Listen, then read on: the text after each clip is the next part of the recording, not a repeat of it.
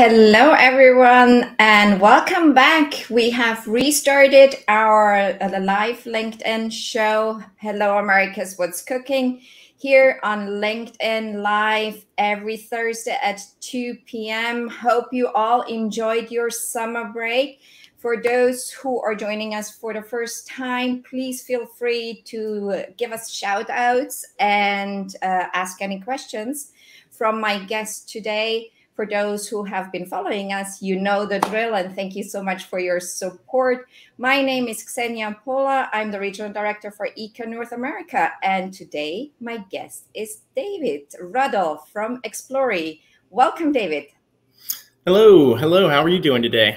I am fine. And we've just had this whole conversation about the heat in the East Coast versus the West Coast. It's lovely and sunny here in California. And I hear it's nice and humid there on the East Coast, right? Yeah, surprising that it's humid in early September. No, but yeah, it's quite sticky out here. But hopefully it'll cool down soon. And it was so great to meet you in person, and I'm so excited to share a little bit more about you and Explory with our audience. We had the opportunity to meet in person at the ASE conference just a few short weeks back. Hope you enjoyed the conference. Yeah, that was actually my first ASAE. Had been recommended and told to attend it by so many people. It's rare when that happens and you actually go and it exceeds your expectations. But the energy was there, great sessions, a great trade show, and yeah, great conversation with you. Great. So great to see. And I see one of our listeners and followers today in the audience is also Paul Griffin from Mauricia, another lovely ICA member who I met with at ASE in Nashville as well. Thank you so much, Paul, for joining us. And thank you for giving a shout out to David, as well as thank you for giving the shout out, Glenn, to David. Before we get started, just a little bit about you, David, and Explory. Yeah, so I guess let me start with Explory. The short version, we are a research agency focusing in customer or attendee experience data. That's the collection and analysis of it, and it's very, very focused and tailored to the event industry itself. So we combine an extremely powerful and intuitive survey, automation, distribution tool, along with a feedback analysis platform to provide some really compelling insight into event performance, membership engagement, and things on that front. I guess personally, I've been in the events industry for about a decade now, starting organizing a lot of international industrial oil and gas off-highway events in the Middle East and Southeast Asia. Then worked my way into to event data and event technology and virtual events, and it found my way here at Explory. And I'm really, really excited about what we're doing. But yeah, that's just a little bit. I could talk all day, so I better take a break and hand it back over to you. Absolutely, and thank you. And you see, we have a very strong fan base for our Hello America's live chats. Glenn is saying he really loves to see the series coming back and hopes many of our listeners and audience will be joining us at the Congress in Krakow, where our theme is Together We Can. And we will also have a session on data-driven importance of data-driven legacies from audience engagements, which is hosted by Explory. So we'll be hearing from one of your colleagues, Sophie Holt, on that topic. Without further ado, you did already touch a little bit on it. ICA also partnered with Explory on several projects. You don't have to go in depth. If you could just put this a little bit into perspective, what we've done together. Yeah, it's pretty cool to give you an idea of the scope, scale, the range of what we can do. We've partnered together on a virtual event to provide some really deep diving insight into that. We worked alongside you for the annual Congress in Cartagena last October. So we can, obviously provide insight on an event to event basis, be it virtual, hybrid, in person.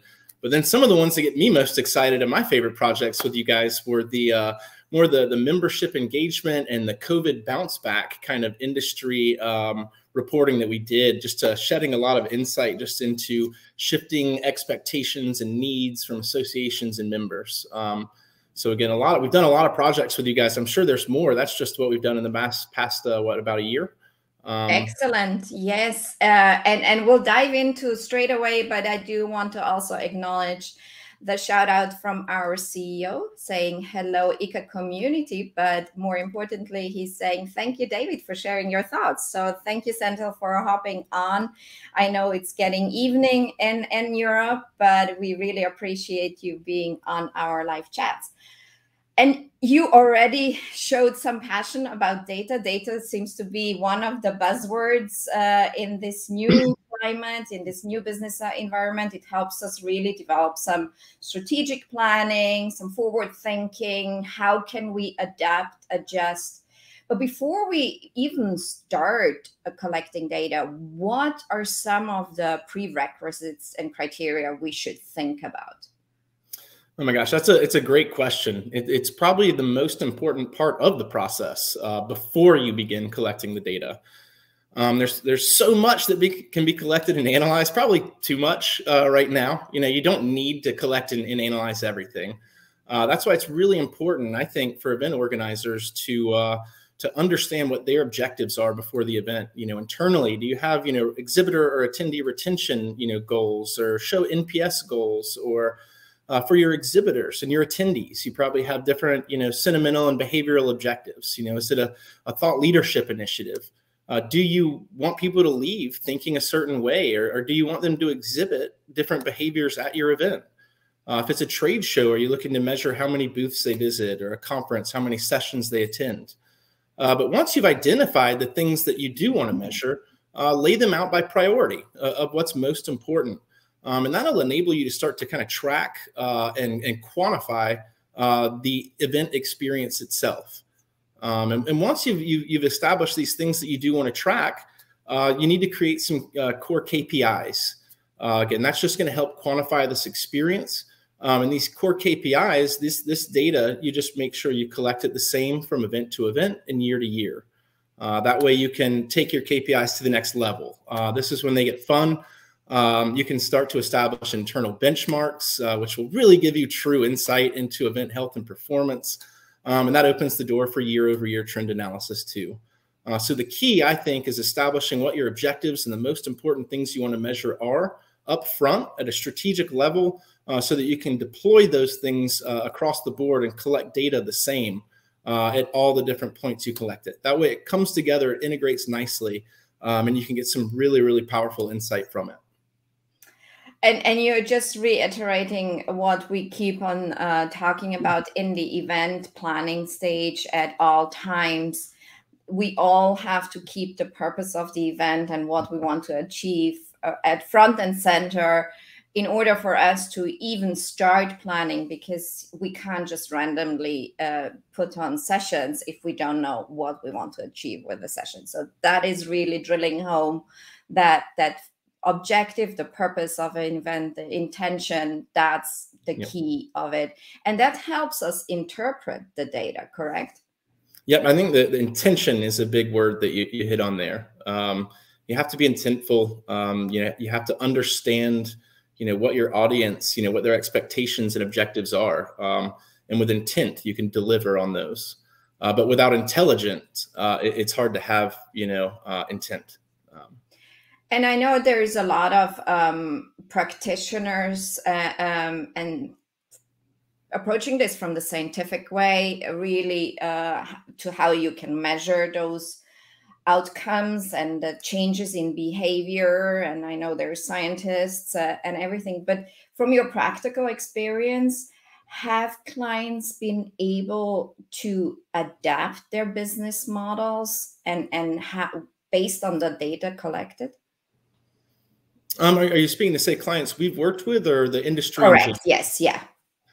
Absolutely. I mean, I think due to the semi-confidential nature of the research we're reporting on, I can't necessarily delve into a specific event, the insights gained, and what was done based on that. However, I can tell you across the board, especially in the report we did with you guys in 2021, we've seen a big shift in attendee expectations and objectives.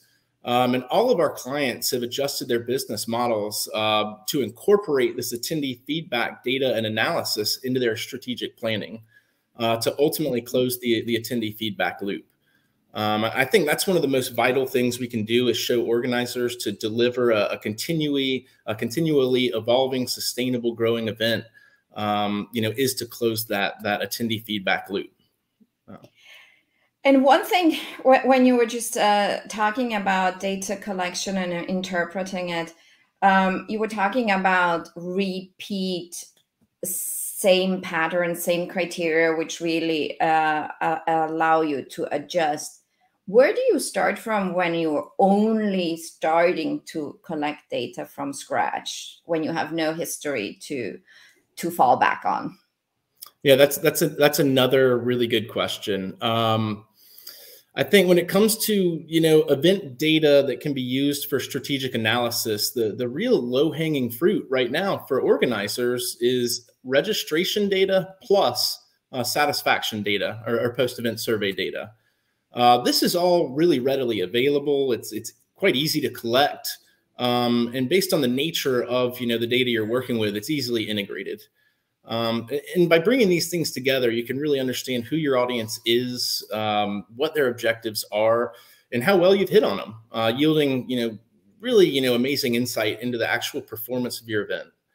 But again, starting with say registration, you got to know who attends your event, and anyone going to an event knows you have to register. Even if it's free, it might be online in advance, it might be live and in person when you show up, but either way, you have to do it. And it's just an easy place to collect demographic data, but it's also a cool opportunity to ask a few strategic questions to get a better understanding of your audience. Your first time attendee, or how did you hear about us, or what session topics or exhibitor categories are of most interest, et cetera, et cetera, et cetera. You don't want to bog down registration and make it long, but ask a couple smart questions. But then after the conclusion of your event, I think it's really vital to conduct a post-show survey. And that's how you add your attendee satisfaction data into the mix.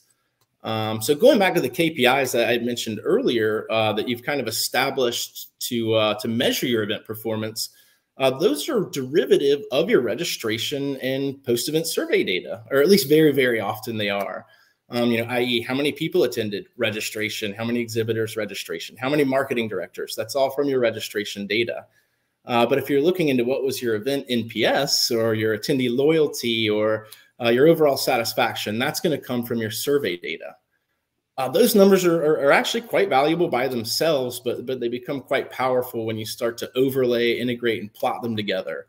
When you can start to understand who are my 7s and my 8s and my net promoter score, and how can I influence them to become a 9 or a 10? But I think, with the event data in general, I've really gotten off on a tangent here. I apologize. I really get into this stuff. But I think the area to attack, as a lot of associations are undergoing a digital transformation, it's double down on registration and post-event surveys.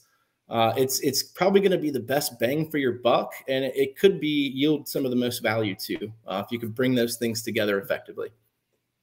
And you actually preempted my question about any tips and tricks to make data collection more exciting. The way you got excited, I'm sure everybody is now who's listening and watching going straight back and seeing how they can get those net promoter scores. Any other tips you want to share, or any of your passion and excitement about data collection? Well, absolutely. One, here's the number one tip. If it's in the budget, have The Rock be your keynote speaker. It's a guaranteed win. No, okay, come on. That's probably not going to hit with this crowd. It's all good. It's all good. But no, the big thing with your surveys, to boost your response rates, we need to get those out as soon as the event ends. We need to send out a reminder and probably start to close those down 2 weeks post-event. Once you get after 2 weeks, your data is just not going to be as relevant. You're going to have more outliers coming in. So again, it's good to have your program set up so that you can launch it, do your reminders, and really have it all done in about 2 weeks. Keep your surveys pretty short after the event. Registration as well. I really like to use platforms that feature skip logic, conditional logic. You can ask different people different things, incorporate, payment processing. Worked at GTR, I think recently acquired by Personify for years. Again, just a great, reg product that allows you to collect data. But yeah, another tip for this thing, it's really just to focus on your objectives. This is really strategic. Our research, all my conversations with everybody has shown me this, a lot of these post-event survey or registration efforts, they're kind of a tactical exercise that's done to collect one or two statistics for a marketing document and then kind of into the bin. So I think it's key to really start to identify your objectives so that your results on these things can become more strategic and really guide the future of the event. And how do you feel and think about immediate feedback on after every single session? Do you think it's an overload? What are your personal thoughts? I think that event organizers that offer like a continued education program or continued legal credits or professional development units, whatever it may be, I think they're inherently, in a more powerful place to collect better satisfaction data. That comes down to the number of sessions, your audience makeup. Do you want to do a session or a survey for every single session? Maybe make those optional. Do you want to do maybe a general post-event survey? But I think that it does become quite vital when you're doing things like that to do something on a session per session basis so that you can understand if you have good speakers, if these are speakers you want to bring back. But again, like everything in this event, there's so many variables at play. It's hard to give a black and white answer. And that is something you guys advise as well as part of your service in how to approach the data collection point and what the frequency should be and is that Absolutely. part of your service? Absolutely. We do offer a platform that kind of is the machine that generates and creates and sends the surveys out, but it's attached to our research agency. So before your projects, depending on what we're doing, we have, several consultation calls. We really like to understand your objectives and work with you on an event by event basis. Perfect. And then for anybody who is interested in learning more about Explory, please feel free to visit explory.com. And I'm not going to let you go because we are on Hello America's What's Cooking. You will have to share with us any favorite foods, restaurants. You are in Charlotte, so any tips for us? Oh my gosh, I'm in Charlotte, North Carolina. There's so many good restaurants here. I would be remiss to not name one. I won't name maybe the best, but I'll name my favorite that I go to all the time. Fuda Buddha Ramen. It's in South End. They do a lot of really cool stuff. It's a great place. But speaking to what's cooking in America, not a food thing. There's something kind of cool I'm doing this weekend. Is it okay if I share? Please. Awesome. So I hate to do like fundraising and awareness or things like of that nature. But I'll be making a little post shortly on LinkedIn. I'm trying to raise some awareness for some really good people. My rugby team, together with the Charlotte Fire Department, we will be doing a 9/11 stair climb this weekend on 9/11 at the Duke Energy Tower. I think it's like 125 flights. We'll be racing up there. I believe the firefighters will have their full gear on, but all the money raised will be donated to I think it's the Firefighters Federation. Again, all the information will be in the link that I post. And just to make it super easy, if you just click like, I'm going to donate $1 on your behalf up to the first 100 likes. We just want to hope we can, influence the LinkedIn algorithm and get this in front of a lot of people and hopefully, get some extra awareness out there. Thank you so much for actually raising this and bringing this back to the human side of our industry. I really appreciate that. And please feel free to also post the link to your LinkedIn post within the recording for this session today, so people have direct access to it. That was all from us, from David and I today.